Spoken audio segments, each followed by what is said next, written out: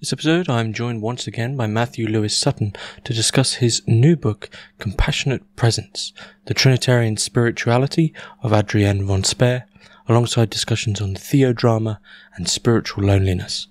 I'd like to say a big thank you to all my paying patrons and subscribers for making all this work possible. And if you'd like to support the podcast and keep everything running, please find links in the description below. Otherwise, please enjoy. So Matthew Lewis Sutton, thanks once again for joining us on Hermitix podcast. Thank you so much for inviting me. It's been 2 years, we were saying just before we started recording. It's been about 2 years since we last spoke about Adrienne von Speyr and her Trinitarian mysticism was the title at that time. And we're back talking about von Speyr, about your latest book, Compassionate Presence, The Trinitarian Spirituality of Adrienne von Speyr, which has been published by Angelico Press. And it's actually touching on something which I think near the end of our last discussion, it was something I brought up because it was almost like something that wasn't able to be fit in that text at the time, and was like, this is something we need to dip into. And also you basically said, it's not something I could fit in because she writes about it in such depth, which was actually the question of hell. But so this book it's a strange little book. So it's different to your last one, and we were talking about this once again before we started recording. It's very personable. It draws on loneliness. It draws on Christ's descent. It draws on hell. It draws on compassion, Mary, and of course the theology and spirituality of von Speyr. But before we jump in, how did you come to write another book on von Speyr? How did this one begin to be formed? My goodness, yeah, I love our conversation from the previous time, and I really wanted to share what I was writing in this new manuscript. I'm so grateful that we get another chance to meet and go further into Adrienne's spirituality. And that really, I wanted to write one book that engages in her theology, her spirituality of Holy Saturday, the day of Christ's descent to hell. We have the Good Friday of Jesus on the cross, and he's taken down from the cross on Friday in the afternoon and laid in the tomb. And then there's these in the tradition 40 hours that he's in the tomb when he rises on early dawn on Sunday morning. So these 40 hours of silence, these 3 days, this Holy Saturday silence. What is this? And Adrienne's spirituality, delves into this moment. And so I really wanted to construct a whole systematic theology based on this one idea. So in my academic world, systematic theology is attempting to, in a sense, write a constructive theology that addresses God, the human person, the church, the saints, grace, sacraments, spirituality, prayer, eternity, all these fundamentally big things of speaking to the world today, and a lot of times that gets dismissed as something that cannot be done anymore today in a postmodern world. Constructions are being dismantled, and there's no desire for another construction. And in the face of that, I understand that so many of the big systematic theologies that were constructed, should rightly fall apart. Friedrich Schleiermacher, for example, writes from the beginning of, in his sense, human experience. And it's only in the appendix of this massive Christian faith volume that he speaks about the Trinity. And so when we start with experience and then move to our experience of God, then last is Trinity. And rightly so, that just doesn't feel like it's a solid ground or articulation of who God is, who Christ is. And so I wanted to speak to this world today, the importance of Christian faith and what's the entryway. And so loneliness became this bridge that I could seize on, a hook that could start a conversation. And well, how do we approach Christianity to this, world of loneliness? And so Holy Saturday is that moment. I think that Christianity can speak to this world. So I was just thinking about how there's been so many rises and epidemics articulated. One of them that often gets unnoticed is the kind of epidemic of loneliness. So for UK has a minister of loneliness. The United States has just released, the Surgeon General just released a whole study on the epidemic of loneliness. Coming out of the pandemic and the forced isolation of humanity from each other has had serious and will continue to have serious implications. The unfolding of society was occurring already before that. But this accelerated in so many ways. If you look at like the rise of people taking antidepressants has gone to be, in some age groups, especially older age groups, almost up to 20% of the population is taking antidepressants. And I absolutely understand there's a reason for these and effectiveness of these. But there's something of a kind of failure of our societal mental health when this is the thing that we as a large segment of society reach to. Suicide has, sadly been really increasing, at least in the United States. I'm not sure about the UK and Europe, but I imagine very similar. It's risen in the last couple of years by almost 36%. So in our age, I keep coming back to Mother Teresa, what she says about our age. Loneliness and the feeling of being unwanted is the most terrible poverty, and this is the poverty of this age. And so, what does Christianity speak to this age of loneliness? And I see Adrienne's spirituality of Holy Saturday as that thing that Christians can say to this world. Mm-hmm. God has entered into the utmost extreme of loneliness, hell, this isolation from himself. I believe the statistics for the UK are even worse regarding antidepressants. I think we're at something about, I think it may actually even be near 30%. I think it's higher. I think it's higher than that. Gosh. But then again, we're living in the UK, so it's understandable, right? Where it rains all the time. But I think there's so much in that, the presumptions of antidepressants, which is I think frustrating for anyone who's delved into philosophy or theology, because there's sort of this materialist presumption regarding what makes us happy and what makes us sad. So on the one hand, lonely. On the one hand, we'll accept that it's affection, love, feeling, which are the things which really make you feel loved, cared for, and not lonely. But then on the other hand, we'll somehow deem that some sort of material alteration of our chemicals will change things. And whether or not this is effective, it seems to be that no one really wants to tackle the true root of what these problems might very well be, which is something which clearly isn't physiological in that sort of chemical sense of like, if we just flip this switch, then everything will be fine. Well, clearly that isn't true, because it's not as if this percentage number of people who are depressed, lonely, etc. is going down.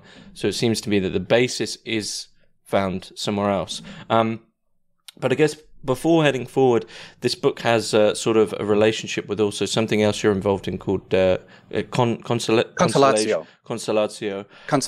So, and that's some, as I understand it, that was something to do with sort of communal loneliness and that kind of thing. Yeah, thank you for mentioning. So in 2008, when I moved to New York City, Consolatio, which used to be called Heart's Home, it was started in France as Le Point Coeur, Heart's Home, but now through various changes, they call themselves Consolatio. They reached out to me because of my research on Adrienne. They're a community founded on Adrienne's spirituality and Catherine Doherty, who organized small communities to aid each other and living out a life of love and compassion and openness to the poor and how best to serve the poor. And so this community Consolatio, it organizes volunteers, usually young adults, that then they send to various poor communities throughout the world. And there are 19 countries. They've had to leave Ukraine because of the war, but they make their community and do visits and offer a ministry of compassion. They're creating a culture of compassion. And so they offer what they call friendship. So there's no other program of evangelization other than offering friendship, to see another, and to go to the places where people aren't being seen. So women's shelters here in New York, and the projects in downtown Brooklyn, wherever there's loneliness, that's where they feel they need to be sent, and they offer then friendship. So they do visits with people, holding them and caring for them. And I tell one story of one missionary, Marion, in the book, of her being in a hospital, and she hears somebody crying down the hallway, and she goes to that room. May I come in? And she says, "No, I don't want to see anybody. Get away." Like, well, it sounds like you're in pain. Can I help you with anything? Can I sit by your bedside? "No, I don't want you to sit by my bed." "Oh, well, then I'll just sit in this chair." And so she sits in the chair and, starts a conversation with her. And then eventually she's able to move to the bed. And eventually, "Could I hold your hand?" And so she starts to hold the hand. And this woman who had been crying and desperately lonely now feels comforted, and they sing together some old Broadway songs. And then she falls asleep and in peace. And so then she goes and visits, weekly to see this woman. So this is the ministry of friendship, of overcoming loneliness, not through, like you said, materialism, medications, but through presence, through friendship. And so my experience with them, is really, this book is honoring what I see them working out and living out. How would you, just out of interest, how would you define loneliness then? What do you think the proper definition of loneliness really should be? Yeah, I think theologically, it's ultimately isolation from God, from the source of life. But then sociologically, it's isolation, either by choice or by force, from being in relationship with others. But even more so, and I get into this in the first chapter, there's a loneliness within our own selves. We ourselves are strange to ourselves. We don't recognize ourselves. And so I offer Julia Kristeva's philosophy to, speak about that isolation, that who am I to my own self? And there's a Christian way of understanding this with Paul. I do these things I do not want to do. There's this separation even from one's own self. And so on so many levels, philosophically, societally, theologically, loneliness is foundational to the Christian message that God is a God of compassion, of communion, of taking our loneliness, our suffering, our isolation into Himself to bring about His presence as Father, Son, and Holy Spirit. And I guess then to use this as a segue to really open up the von Speyr theology, which is taking place within your book, hell then is the ultimate loneliness, the eternal separation from God. And is this what it predominantly is for von Speyr, or is this something that you developed from von Speyr? Why does she really begin there with why? Yeah. Why is Christ's descent to hell so important? Is it because of that? Yeah, hell within Judaism and Christianity is understood in many different ways. In the New Testament times, the description of hell comes out of Jewish apocalyptic literature, And so it understands that Sheol, the underworld, is located geographically underneath the temple. And so when in the Gospel of Matthew, when Christ is on the cross and screams his last breath, the earthquake happens and the temple veil is torn in two, and the spirits rise. So there, Sheol is understood as this kind of populace of the underworld, where all go to wait the coming of the Messiah.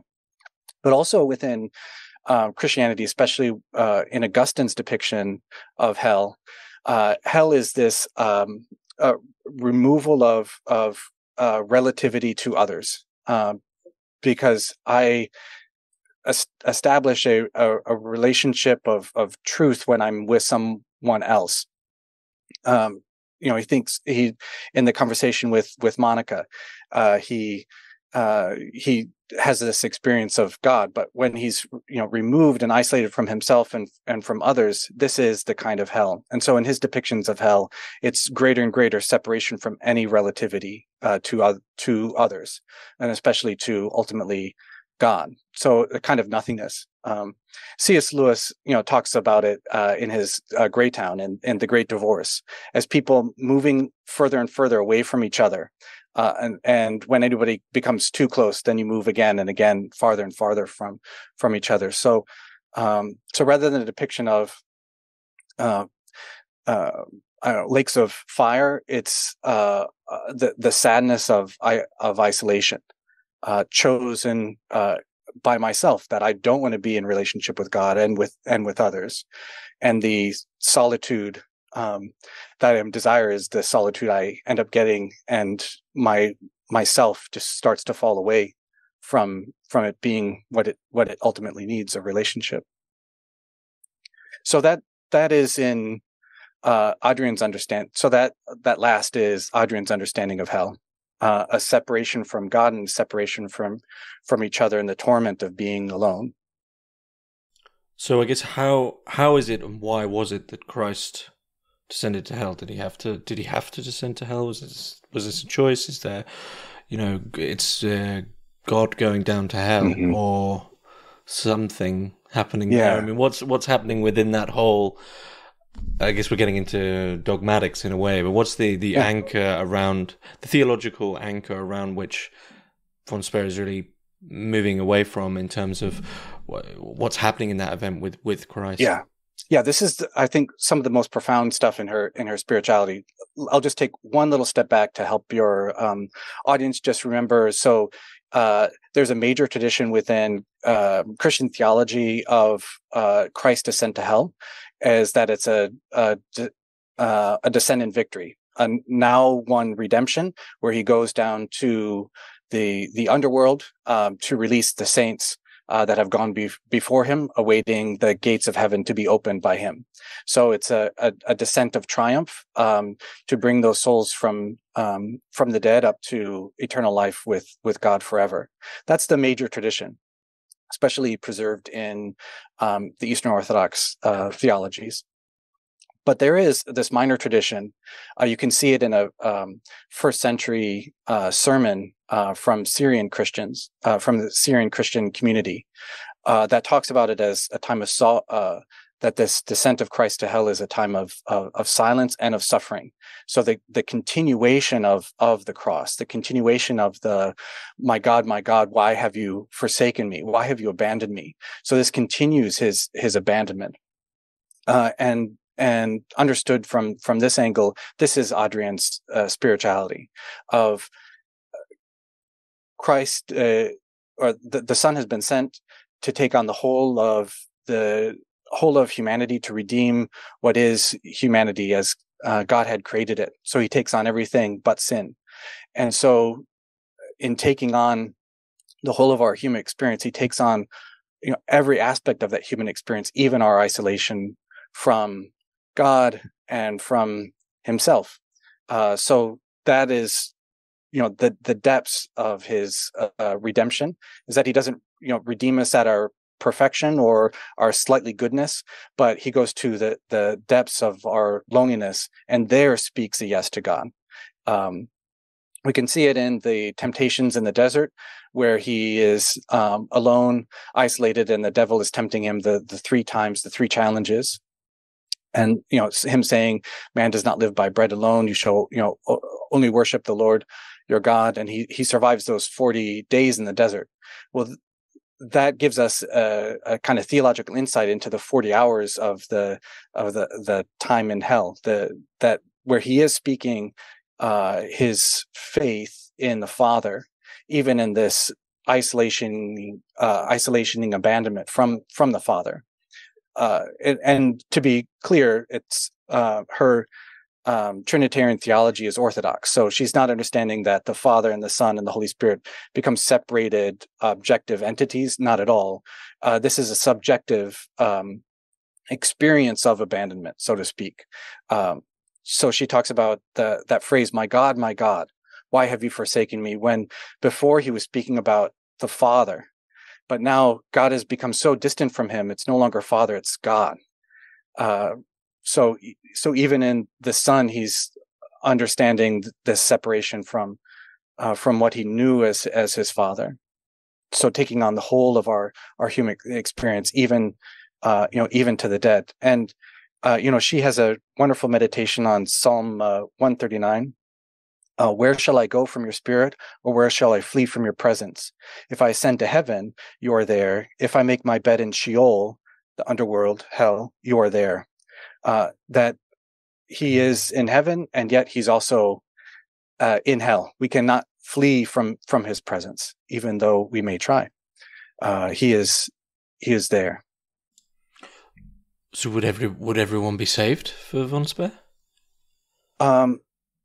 So I think Adrienne is more clear about this than Balthasar. For those that may know, there is a kind of controversy around Balthasar's theology coming out of a book called "Dare We Hope That All Men Be Saved," and I think he does stay in Orthodox Christianity as far as the answer, but he pushes it to its utmost extreme, that the redemptive power of Christ can mean that all are saved. Does it mean that? We do not know. But can it? Yes, the redemptive power of Christ can. And so Adrienne's a little more clear in that she does understand that there are those that are in hell, but it's because they have opposed God to the absolute point of wanting to be separated from him for eternity. And there's a knowing of that choice that they've made. So for her, it's a little more clear that, while yes, the redemptive power is, but at the same time, she understands that there are those that have chosen that eternal damnation knowingly. And there's another sort of, alongside this discussion on hell, there's another discussion which is sort of running tangential throughout the book in a way, which is you're constantly bringing in postmodernism. You're bringing in a lot of big discussions in terms of, well, you're tackling a lot of really big discussions. I mean, in relation to what we've already spoken about with loneliness, in the sense that we now have hell as an understanding of moving away from compassion. Almost the story you gave there of Marianne, of moving away from that woman would be hell, moving away from the other in philosophical terms. And you bring in a lot of big questions regarding value, truth, meaning in the postmodern world. And why was this so important alongside this discussion of loneliness and compassion to really get to grips with postmodernism as something that is obviously in that discussion causing some problems? I love it. I became a theologian to speak to people today, and growing up in going through graduate school, a lot of Christian theologians go to learning theology to speak to the previous generation's problem, because that's who they're reading. They're reading previous theologians dealing with that age's problems. And so oftentimes there's a lack of courage to speak to people today in a way that they can understand. And so I want to force myself into how are people writing today, and how can Christianity speak to today, and that's a very daunting task, as you well know, to engage in any kind of postmodernism, because so postmodernists themselves, disagree with each other, and it's not this one thing; it's many things. But I feel like I can participate in this conversation around meaning making. This comes from some of the work I've done earlier on suffering. And so I have a co-edited book on suffering, where it is postmodern philosophers and theologians and, from many other disciplines, speaking on this joint experience of suffering and trying to find commonality.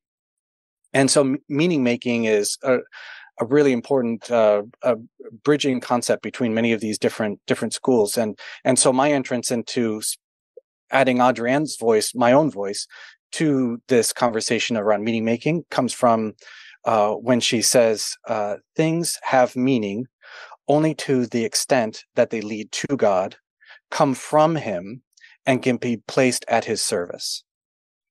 And so something of, I think postmodernism is right in saying human generated meaning is a fruitless task. It can be arbitrary. It can be game making. It can work for your tribe to generate your tribe's longevity.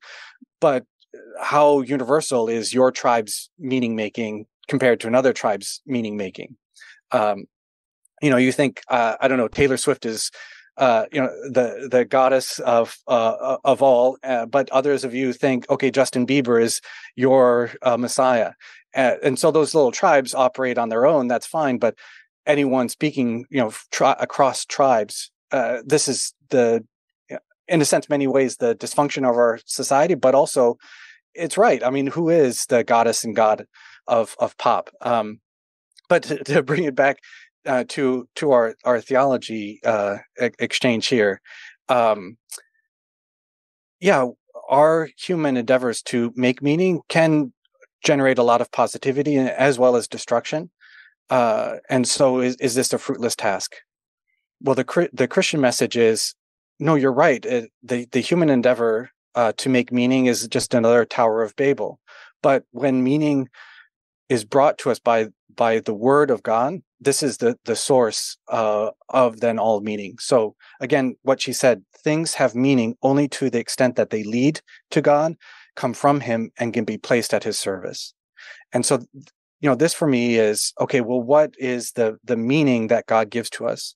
And that's his compassionate presence. It's not a philosophical school. It's his being there and sharing our suffering. So how do we compose ourselves after postmodernism, which we don't really seem to? It does seem to be in its death stage. Like, people are more nonchalant and just disillusioned with it. But it's a problem because, much like many other things, it seems to just consume everything into its, because it doesn't have an overarching limitation. It can just churn and churn and churn. How do we get out of that? How do we move past that? Yeah, it ends in apathy or in nihilism. So it will, in a sense, destroy itself. But I think sometimes within Christian theology, there's a nostalgia for returning to modernism, because Christianity is used to constructing, as I said, systems, or constructing, overarching constructions and ideas, great cathedrals of thought.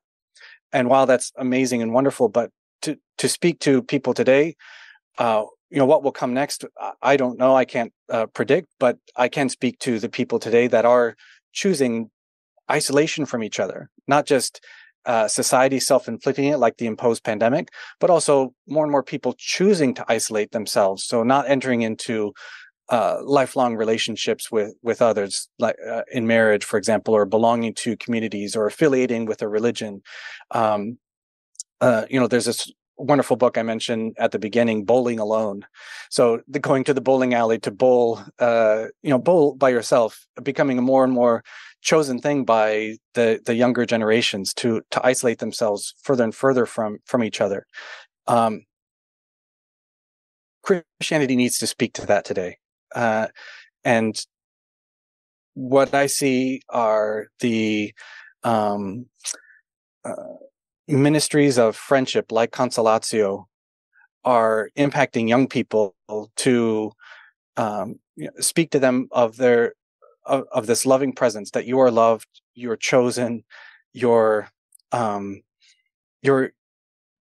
God knows you and he won't abandon you, and that you're his beautiful creation and image that he has made you in, and he wants you to be in relationship with him forever.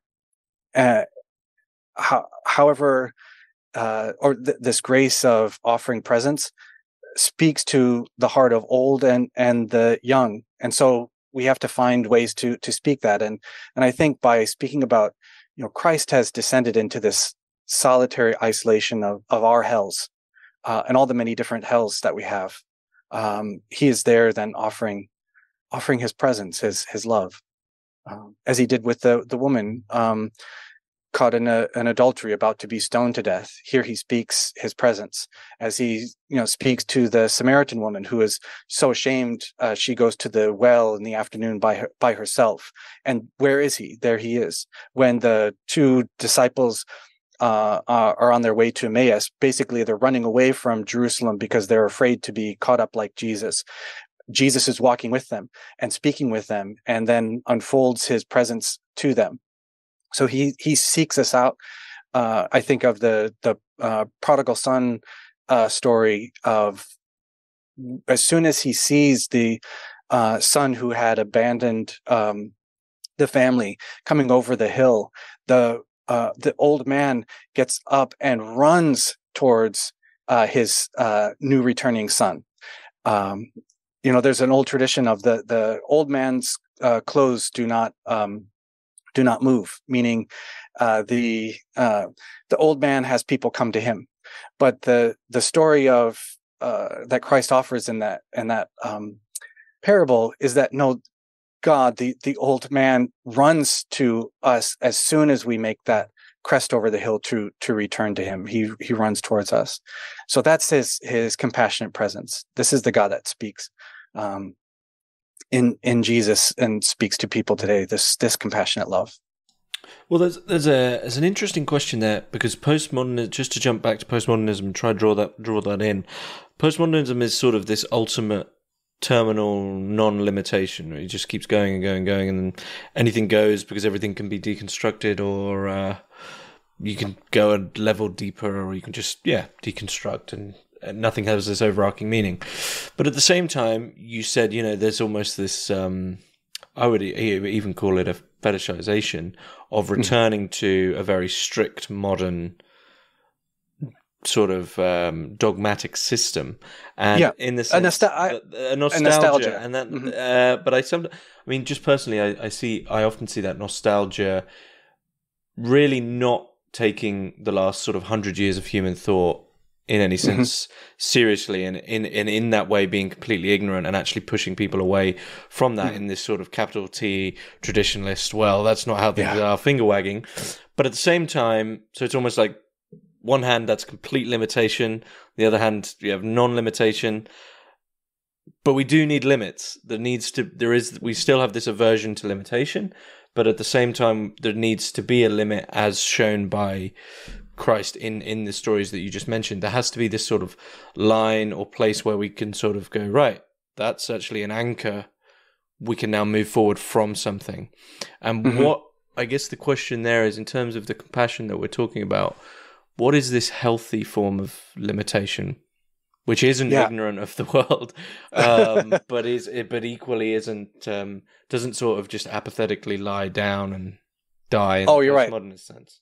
Boy, when I was younger, I was attracted to that kind of traditionalist approach that, screw it, I'm just going back to the way things way things were. And I understand the appeal to those kind of communities. I understand that's a choice. But I also love going to the museums and seeing the new exhibitions. And there I see, in so many of them, this, I don't know, destruction of humanity, destruction of what's good of being human. And it just becomes more and more extreme that they're trying to provoke each other. So provocation becomes the goal rather than depicting the human experience or something beautiful and awe-inspiring. And so I see the end. So one of my favorite chapters in the book is on Mary. And in that chapter, I speak about Marian freedom. So the yes that Mary offers to the angel, speaking, to her of this incarnation that will of God that will happen, and she says, "Be it done to me according to your word." And so the freedom that she is given by that angel visit is that she can say no, but so there's a freedom there. She can also say yes in a limited way. So yes, in the ways that I understand it, as a Jewish woman who's been longing for the Messiah. But that's not what she says. Her "be it done to me according to your word" is a surrendering of the meaning of everything that is happening. So she doesn't say, "Let it be according to your will," so what you want to do, but according to your word. So that is the way that you will make meaning is coming from you, and I will be here, as it says in the Gospel of Luke, pondering it in my heart. 3 times Mary ponders this in her heart. So I see the longing of postmodernism is for freedom. So freedom from constructions. But that in itself is not the fulfillment of freedom.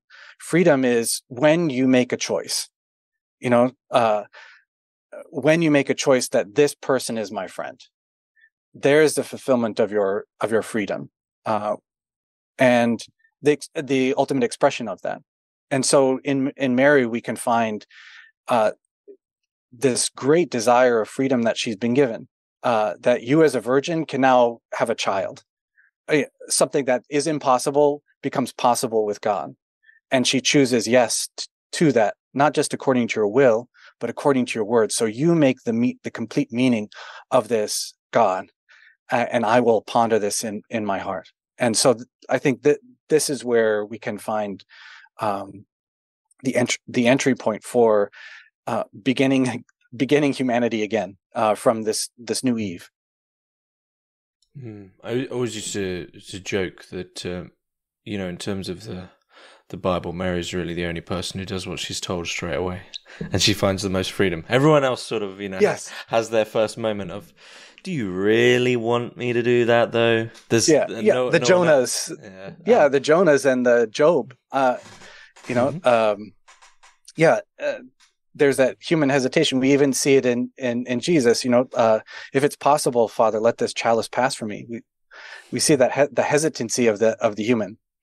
And Adrienne, talks about that. The hesitancy of the human is even taken by Christ. The anxiety of being human we see in that moment, and Christ has taken even that into himself. But yeah, it's in Mary that she does not doubt, and she does not limit her yes. It is a completely open yes to the Father, even to make meaning of her being the mother of his Son.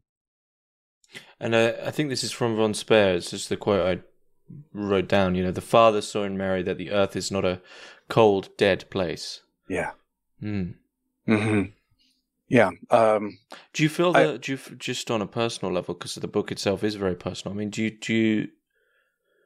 feel the earth is a cold, dead place at the moment? We are falling apart. We're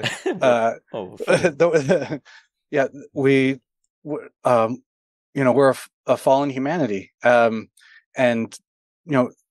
we've create in our societies, and different classes create in their different ways in societies to hide ourselves from that fallenness, to avoid it as much as possible. I mean, just with the rise of addictions and chemical abuse, there's a kind of medication escapism that's happening in modernist societies, but also in impoverished countries. There's an ignorance of the world to the intense poverty that humanity is still experiencing today, and so we're failing each other. Century after century, we're failing each other, and we'll continue to do so if we're relying only on ourselves. And I mean, this notion. I mean, what the world is a colder place. We now have this sort of foundation and trajectory that your book has taken in relation to what it's drawing to take that trajectory. Von Speyr's notion of hell, compassion, moving forward through postmodernism. And then you bring in this other really strange thing, which I found absolutely fascinating, which is this notion of theo-drama, of as the unfolding of history as a sort of theological stage play, where the son is the actor and the father is the playwright. And why is this? Why is this sort of as a grammar? Why do you think this notion of theo-drama is useful to sort of view where we are and how to progress? Oh my gosh, I'm so glad you picked up on that. So a book down the road will be will be on theo-drama. So the word itself comes from Balthasar's major trilogy. So the second part is called theo-drama. In English, it's a 5-volume set, and it is his theological meditation on the transcendental of goodness, of action, of God choosing the good. But he uses theater as a language to speak of the goodness of God, because it is, like I said, a way that humans generate meaning.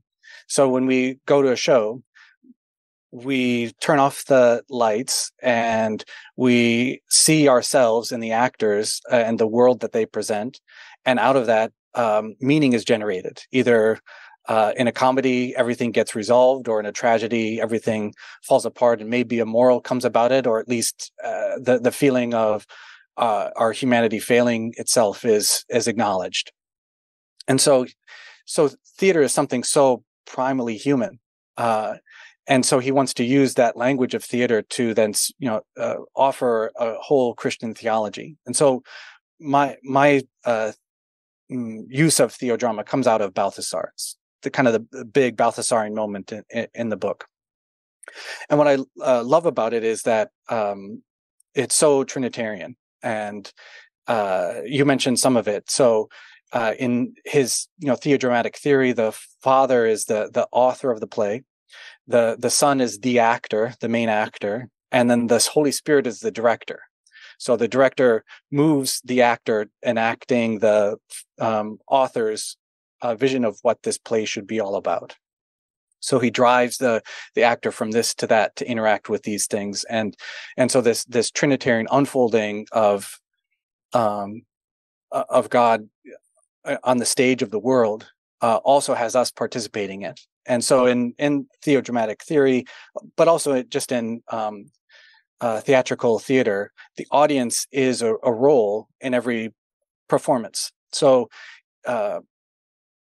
less so in a movie. So when we're watching a film, the audience is not involved in the show at all. But in live theater, and actors will speak about this, and I myself have done some theater, that when I'm on the stage, the audience is very much a member of the show. And certainly there are postmodern productions that integrate that even further, breaking that fourth wall. But the audience participates in the main actor's presence, through the show, hoping for his good or whatever it might be. And so I love how we can understand salvation history as a play, as a theodrama that we are also participating in, whether we know it or not. the unfolding of time is the Father sending his Son to bring the whole story of humanity to this ultimate dramatic moment of the life, death, and resurrection of Christ. And that we are in this age of the church, or this age of resolution. That is, the dramatic moment has already happened in time. This is Balthasar's theology of history now. The most dramatic moment has happened already in history, and now it's unfolding as a kind of stone that the Father throws into the lake of humanity, has occurred in Christ's life, death, and resurrection. And then the ripple effects are working itself out throughout the rest of the lake, throughout the rest of time. And so that the impact of the cross has occurred and is working itself out in our age, that we are participating in the resolution of the grand theo-drama. So this is where the book also brings in sort of the Delphian oracles, the notion of know thyself. So really when we think about that notion of know thyself, it's almost like know thy place within this great drama. In the play. Yeah, know thy place within the play. Mm-hmm. So what are the postmodernists doing? Are they they're almost watching a TV? Yeah. Yeah. Or they've even turned off the TV. So, the postmodernism is they have the ticket to the theater, but they decided not to go.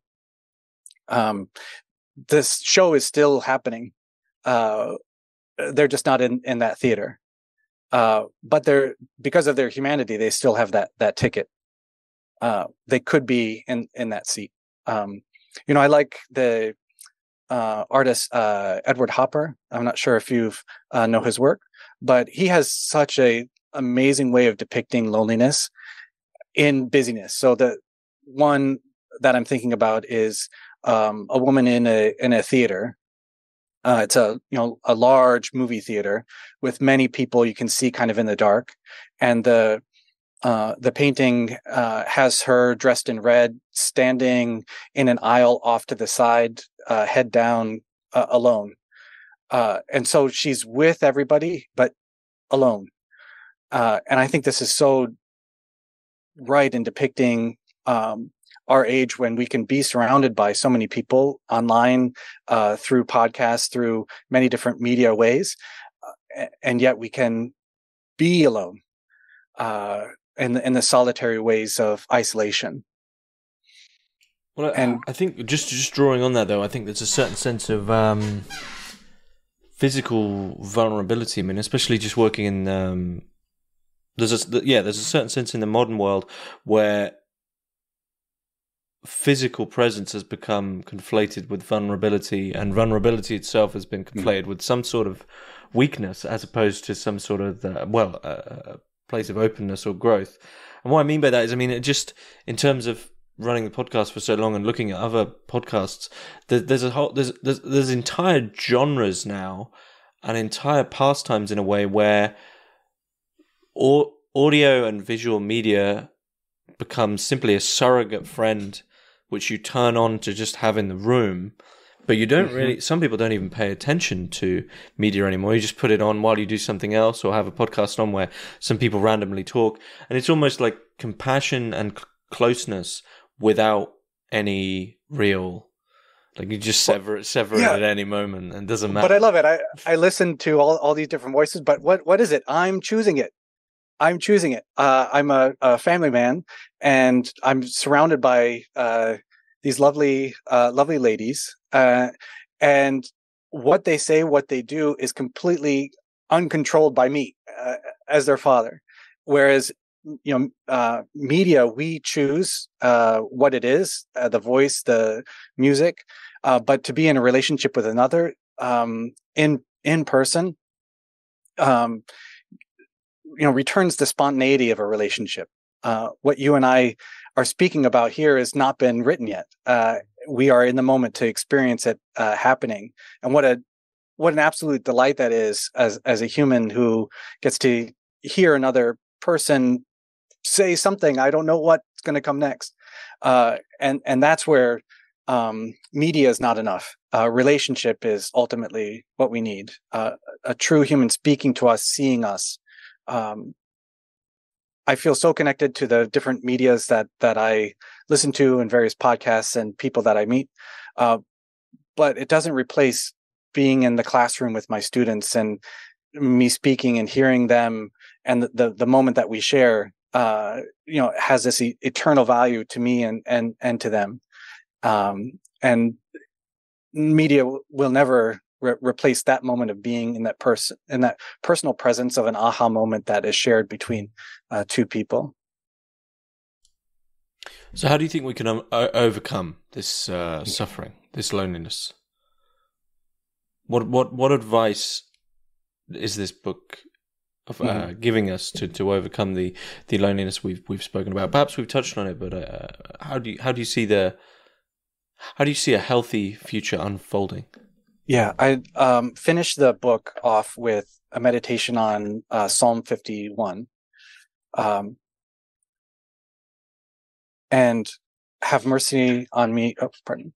Have mercy on me, O God, according to your merciful love, according to your abundant mercy, blot out my transgressions. And as you go through that Psalm 51, I encourage your listeners to read through it.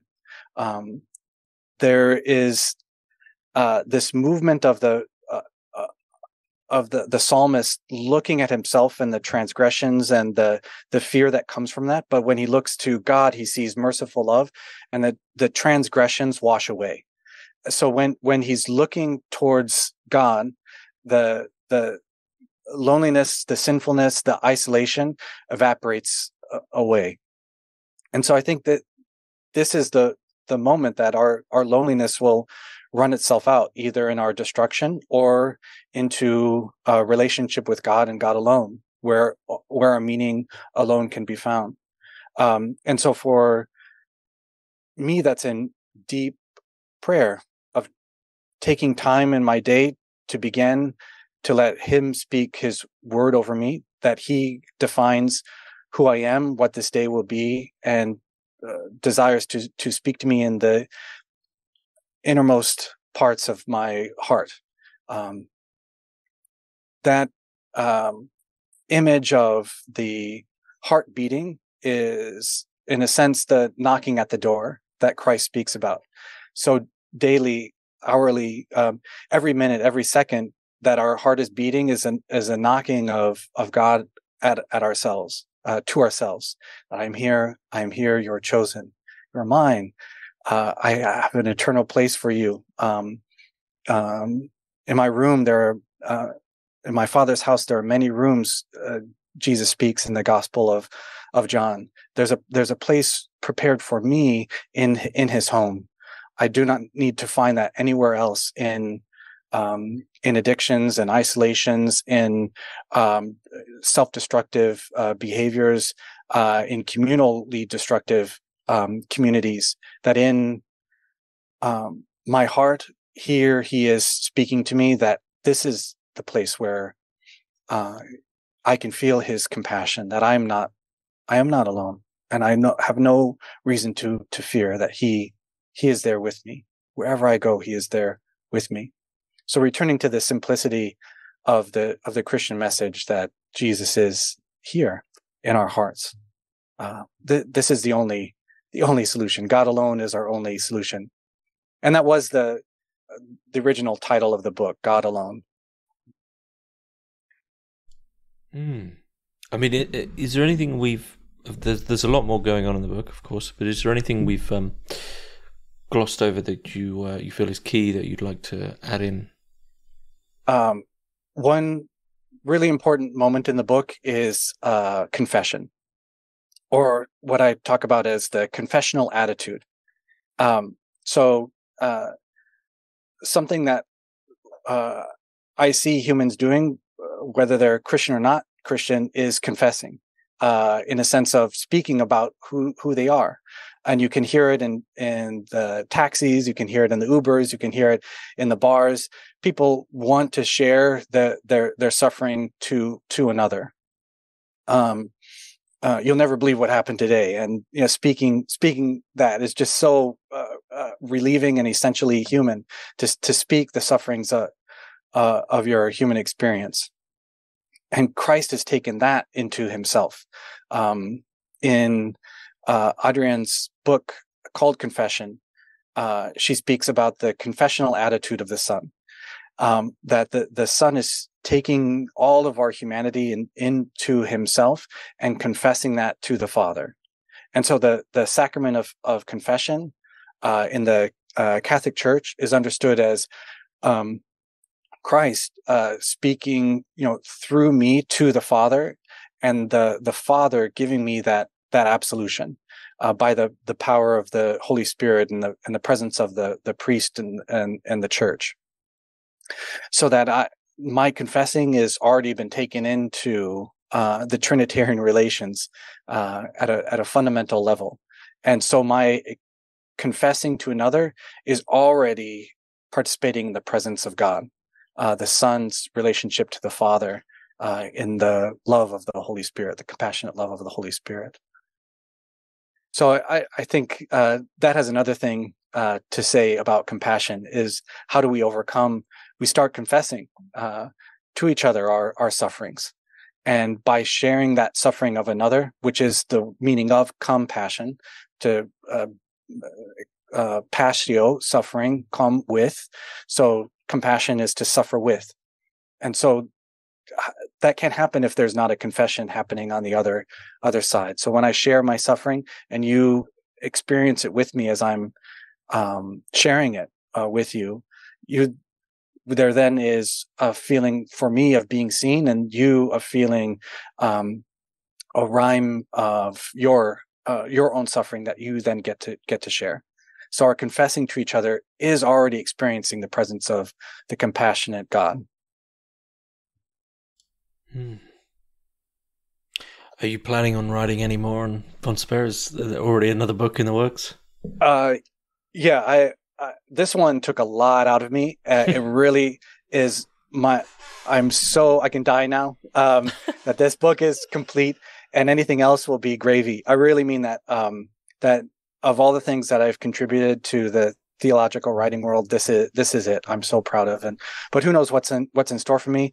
I know that I'm working on a book on the theology of Mary, and so Adrienne will be very present in that theology of Mary for today.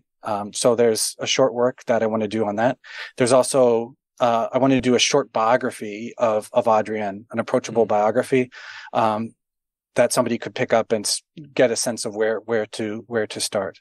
Mm-hmm. So these two works both sound fascinating. So Compassionate Presence can be found, I imagine, on the Angelica Press website, and also many other good bookstores. And I'll be sure to link our other discussion in the description below, as well as the description for the text. I mean, is there anything you'd like to add before we finish up? I am so grateful to be able to speak to you, James, and to your audience. And I love the podcast, and I'm a Patreon, and love to hear the conversations that you have. And so you're doing the good work. Thanks very much. So thank you. Thank you.